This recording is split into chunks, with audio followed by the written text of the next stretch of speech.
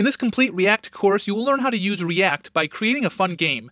Replit is sponsoring this course, and we'll start by creating a React project on Replit. If we run the starter project, we'll see the React website open up here.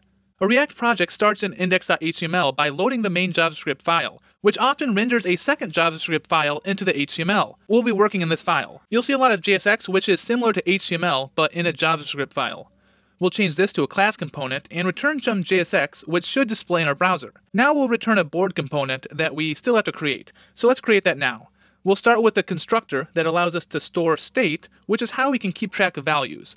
Now I'll create a render method, which is going to render our squares and the score. It's required that there is an opening and closing tag around everything that is returned. We can see this showing up in the browser. Now I'll create a function component called square. A function component is a simpler way to write components. One difference of JSX compared to HTML is that you have to use className instead of class. In this button, we'll use props that will be passed into this component.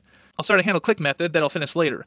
Now I'll update the render method to map through the squares in the state and create a square component for each one.